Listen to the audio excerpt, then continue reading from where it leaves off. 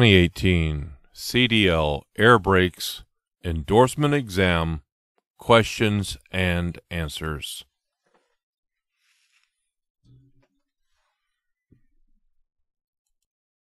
If your truck or bus has dual parking control valves, you can use pressure from a separate system to release the spring emergency parking brakes to move a short distance. The parking brake applies and releases the parking brakes when you use the parking brake control. The spring brakes used on the chambers in the straight truck will bring you to a stop when air pressure drops below how many psi? Correct answer is 20 psi. Let's read the statement in its entirety. The spring brakes used on the chambers in a straight truck will bring you to a stop when air pressure drops below 20 psi. Emergency controlled braking is when you apply the brakes as hard as you can without locking the wheels. In ideal conditions, a truck or bus with air brakes going at 55 miles per hour would require a stopping distance of how many feet? Correct answer is more than 300 feet. Let's read the statement in its entirety.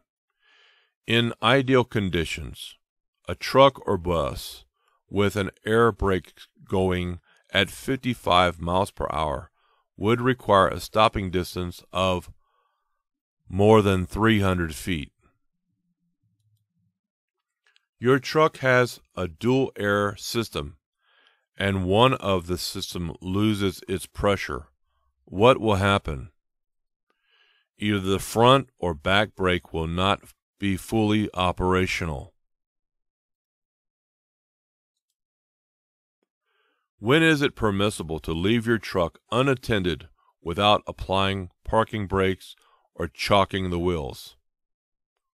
Never. What are slack adjusters? An adjusting nut under the cab to adjust the springs. Why drain water from the compressed air tanks? Water can freeze in cold weather and cause brake failure. With air brake vehicles, the parking brakes should be used whenever you leave the vehicle unattended. Why should you be in the proper gear before starting down a hill?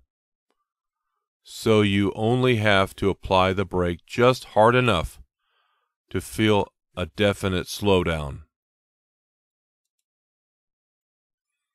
To make an emergency stop with air brakes, using the stab braking method, you should press on the brake pedal as hard as you can, release the brakes when the wheels locked, put on the brakes again when the wheels start rolling. What is the first thing you should do when low air pressure warning comes on? Stop and safely park as soon as possible. Some air brake systems have an alcohol evaporator. What may happen if you don't keep the unit filled with alcohol? Ice may form in the air storage tank and cause the brakes to fail. Repeatedly pressing and releasing, fanning, the brake pedal may result in the loss of air pressure.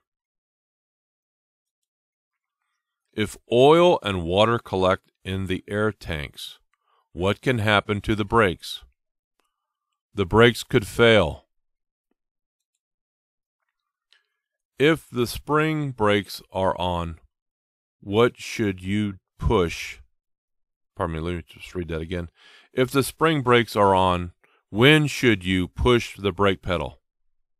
Never.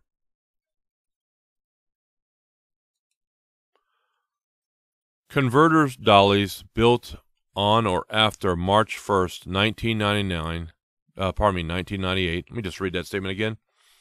Converter dollies built on or after March 1st, 1998 are required to have anti-lock brakes. These dollies will have a yellow malfunction lamp on the left side of the dolly. You should know that your brakes are fading when you have to press the brake pedal harder to control speed on a downgrade. To test the air service brakes, you should brake firmly while slowly moving forward. The air compressor governor controls when air is pumped into the air storage tanks. The service brake applies and releases the brake when you use the brake pedal during normal driving.